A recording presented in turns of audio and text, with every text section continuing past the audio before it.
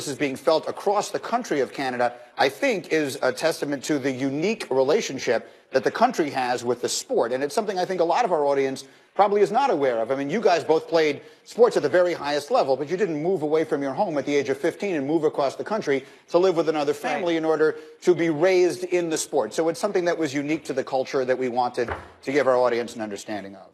Yeah, to hear that the dynamics of how they're raised by the sport, in the sports, were fascinating to me. And, you know, what a horrible loss.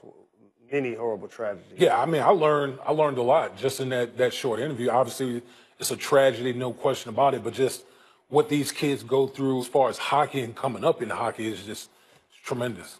So that being said, we will now switch gears and go back to our top story, which happens to take us to Philadelphia, where the hottest team in the NBA currently resides. That's crazy to say, considering the beginning of the season. Jalen didn't believe me. 76ers picked up their 14th straight win yesterday. I didn't. I'm late to the party. That's all right, as long as you come to the party. Win was also their 50th of the season, which clinched the team's first 50-win season since way back AI in the 2001 days. Not to be lost in all this has to be that 14-game win streak matches the longest in franchise history, tied with the 82-83 team that won a championship.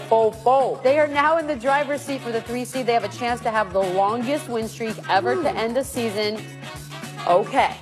Can we all believe that they have what it takes to be a serious threat in these Eastern Conference playoffs? Michelle Beater, the answer is yes. And by the way, shout to Sam Hinkie, because when we talk about trusting the process, he hired Brett Brown, he drafted Joel Embiid, he drafted Dario Saric. Yeah. And these are key figures in what this team is doing.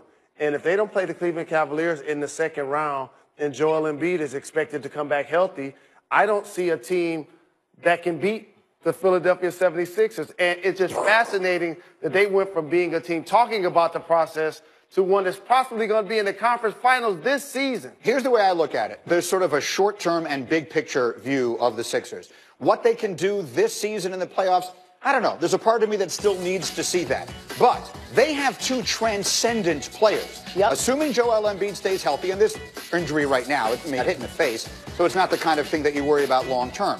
If he's healthy and Simmons is healthy, I'll say it right now, there isn't a better 1-2 young punch in the NBA than that. Take anybody you want. Take the two kids in Minnesota, take anybody you want. There's no one you take ahead of those two guys, right? So the future couldn't be brighter. I see what you're saying, but I like Steph Curry and Kevin Durant. They're really good at basketball. But I'm talking about young guys. Right. I don't mean they're the best two in the league. Don't get me wrong. And if that's the way that sounded. Of the new crop. But agreed. There's a lot of teams that have a bunch of good young players. I wouldn't trade those two for any other team. I agree with transcendent talents. And how about this?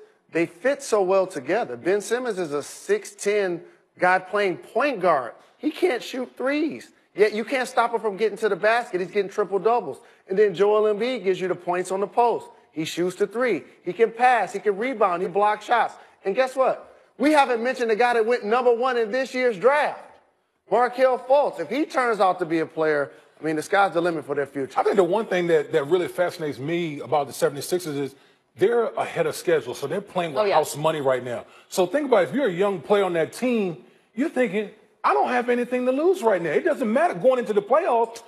I can just let it go. Whereas some of these other teams with veteran players, and they hear, i.e., like the Toronto Raptors. We've been talking about them. It seems like every year how they just get tight and choke in the playoffs. Well, the Philadelphia 76ers, they can play free. I mean, they look like they're having fun, too. Yeah. I love this story. This is, if I had to pick a storyline going in, obviously, then, you know, what the unknowns and what's going to happen. This is by far my favorite story. And also, there's going to be a lot of talk about what happens in the offseason. And I don't think a guy like LeBron James is going to go play with them, but they are an exciting team that now players are going to go run with them for the future because it's really bright. All right, that was our top story. By the way, the Sixers have the Hawks and the Bucks left on their schedule. So that's at least one win. Sorry. Time to get up and go. It's where we get you caught up on everything else that you may or may not have missed over the weekend. And, of course, the big story has to be the Masters. 27-year-old Patrick Reed. It was tough at the end. Ricky Fowler and Jordan Spieth made a run, but it wasn't enough. Took home his first major title at the Masters. Sunk a par putt on 18. Finished at 15 under. Spieth, by the way, tied for the lowest final round score at the Masters with a 64 yesterday.